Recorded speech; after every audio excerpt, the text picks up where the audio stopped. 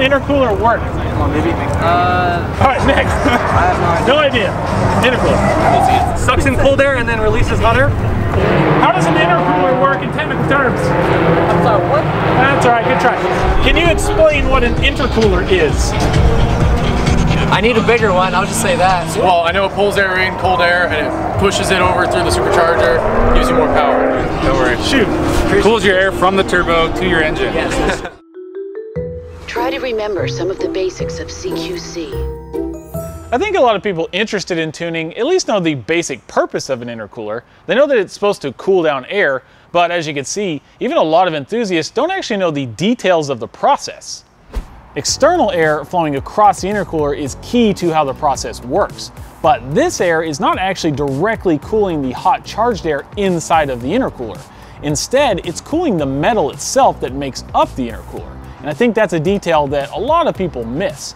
You might say that's just pedantic and the difference doesn't really matter, but that specific distinction is actually very important when it comes to the principles behind designing or shopping for an effective intercooler.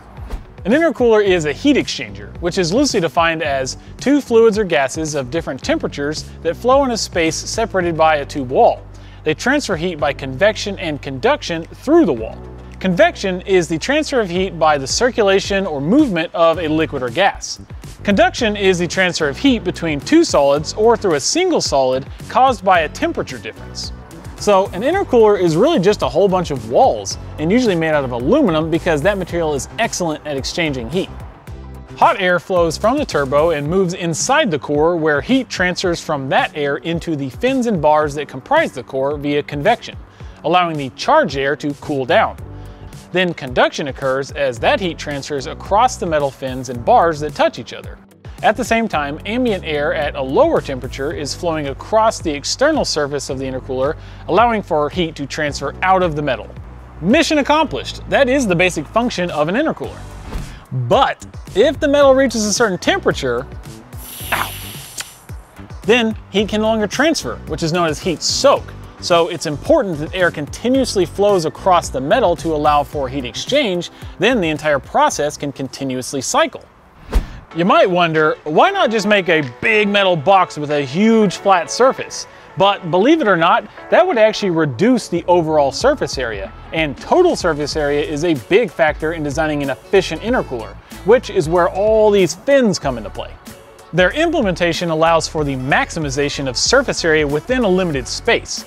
If you removed all of the fins that comprise the core, then flatten them out, they would actually have far more total surface area than the original dimensions of the core itself if it was just a box with flat sides. And because external air can flow through the core and across the fins, there are significantly more opportunities for convection to occur.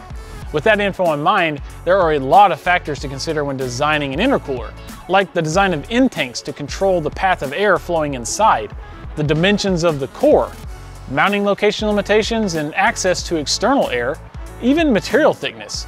A core with more mass will take longer to heat soak, but also takes longer to cool back down.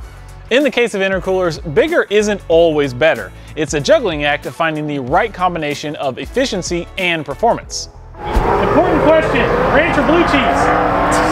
Blue cheese. Ranch or blue cheese? Either. Either? Ma'am? Ranch or blue cheese on your chicken wings? Oh, blue cheese.